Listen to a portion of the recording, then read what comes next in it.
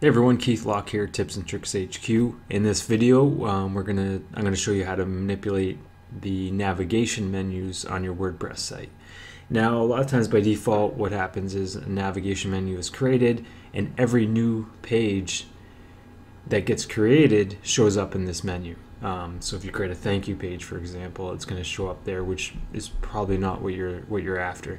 So you have the ability to completely manipulate these menus very easily. Now, first step, go over to Appearance and then Menus.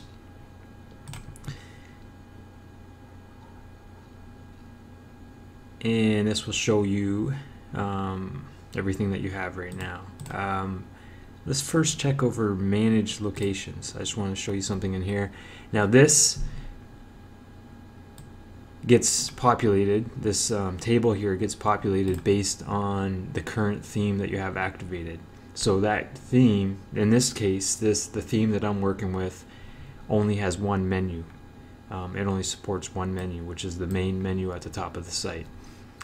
Other themes may have 2, 3, 4, 5 menus. It just depends entirely on the theme. And here you have the option to assign any menu that you created to this location. So to the main menu location, I have the option to assign any of the menus that I've created. But let's assume there's no menus created right now, and we're going to create one from scratch. All right, let's go back to the Edit Menus tab, which is the default tab when you click on Appearance and then Menus. So we're going to we're on Edit Menus, and let's take a look at Screen Options, because right now,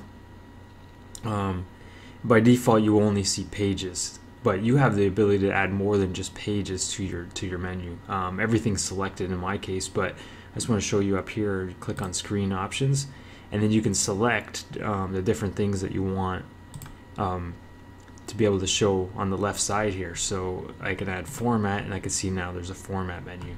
I'm not entirely sure what that is, so I'm going to leave that off.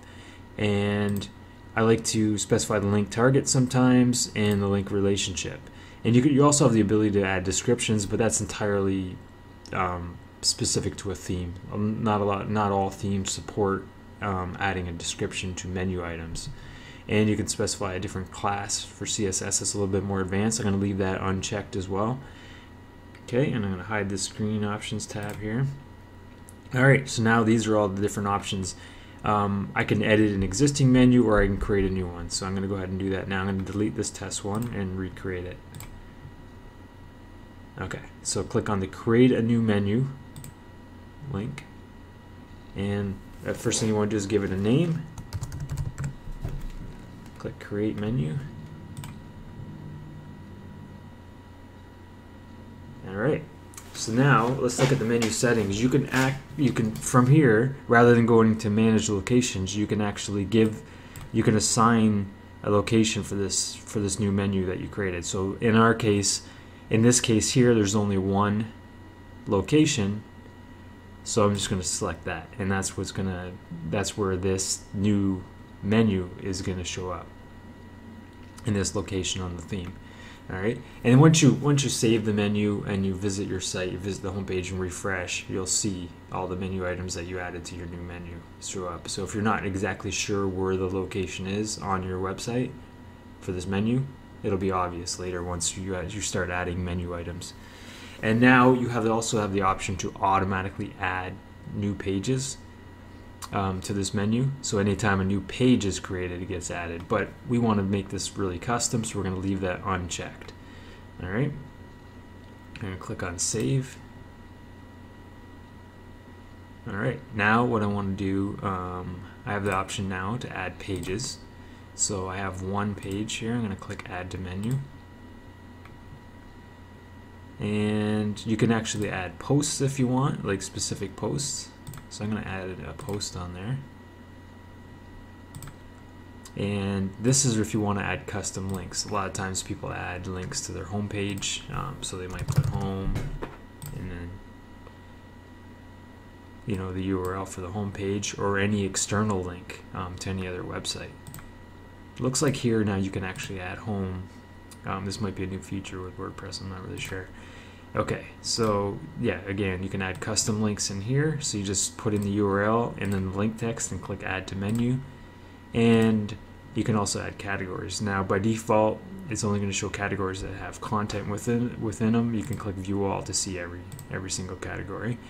And same with tags. You can actually add links in your menus to tag archives. All right, now a couple things I want to show you here. You can change the order of these menu items, and you can also indent one so it becomes a sub menu. And that entirely depends on if your theme supports sub menus or not. It would have to create CSS for that to happen, but you can save the menu and check it out on the site to see if a sub menu was in fact created. All right, so another thing you can do here, drop down this arrow here, you can click just and drop it down. So now these are the settings for this particular menu item, and by default this is a page, become a writer. You can actually change that label to be whatever you want, and you can give that menu item a title attribute, which will show up when somebody hovers over it. You have the option if you want to open this link in a new tab or window, and again that comes from here, link target. Since that's checked, I have the option for that, but if it was unchecked, if you don't see it there, it's because that's unchecked in there. So click on link target and then that option shows up there. And link relationship, you might choose no follow, for example. If this is an affiliate link, if you're making a custom link and it's an affiliate link, you might want to make it a no follow link, and that option is only available if you choose link relationship XFN from here. Or you might no follow a link back to the home page, for example. So that's what link relationship is.